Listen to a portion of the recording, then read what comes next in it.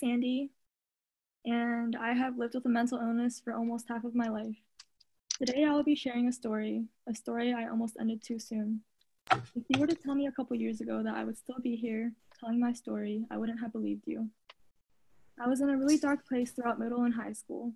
My depression began slowly, and then it seemed to hit me all at once. It started with me feeling exhausted all the time. I suddenly had trouble getting out of bed. I felt so many negative emotions that I couldn't explain.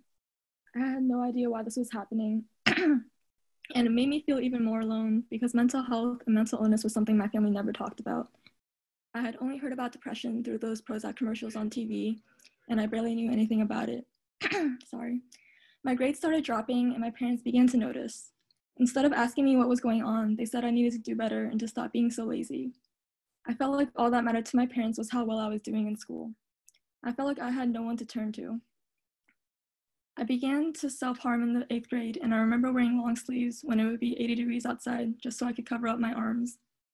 I bottled up all my emotions because I didn't want anyone to know how I felt. In the 9th grade, I attempted suicide for the first time. My parents came home and found me on the bathroom floor. When I told them what I had done, they responded with anger and disbelief. How could you do this to us? Do you have any idea what kind of shame this could bring our family? Their hurtful questions played over and over in my head. It seemed like my life didn't matter to them and that they cared more about saving face. They refused to take me to the hospital at first. I spent the next 8 hours that night throwing up and losing consciousness. When they saw that I wasn't getting any better, they took me to the emergency room. I stayed overnight and then I voluntarily admitted myself into the psychiatric ward. At this point, I still knew little to nothing about what depression really was. I thought there was something wrong with me. I thought that I was the only one in the world who felt this way. Being in the psychiatric ward was an eye-opening experience for me because I met other people in there who were going through similar times. I left a week later, only to return again in a few months. My parents still had trouble grasping the fact that I had a mental illness. I remember in my family therapy meeting, my dad said I self-harmed for attention. I was so angry at my parents for not understanding why I did the things I did. I was angry at them for not seeing how much pain I was in. I began to isolate myself from my parents, and our relationship gradually grew worse. I turned to drugs and alcohol to escape, and I began to receive truancy letters from school because there were so many days where I couldn't get out of bed. My last hospitalization happened when I was in my junior year. I was being bullied really badly, my relationship with my family was horrible, and I felt like I had no one I could truly turn to. I told one person what I had done, and if he hadn't showed up to my house when he did and told my parents, I would not be here today. They rushed me to the hospital, and I was barely conscious. The doctors ran some tests and asked me some questions. The next day, I was transferred to a hospital that is regarded as one of the best in the nation for liver transplants. The doctors told me I had caused significant damage to my liver and that they had put my name on the transplant list. Luckily, my liver healed on its own as I spent the next week in the ICU. I had never felt so weak in my life.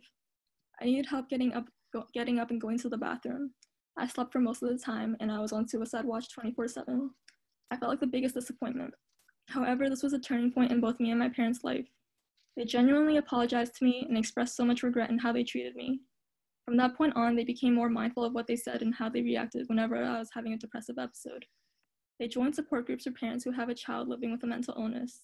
They took the time to educate themselves on mental health itself and how a mental illness can severely impact those who live with it.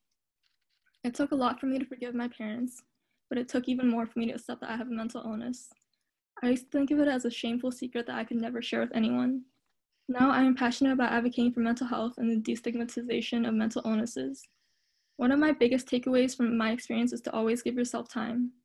If I had given myself a couple minutes to breathe and really calm down and think about what I was doing, I would not have gone through with my attempts. Each time I attempted, I remember there was instantaneous regret of wishing I didn't do what I did.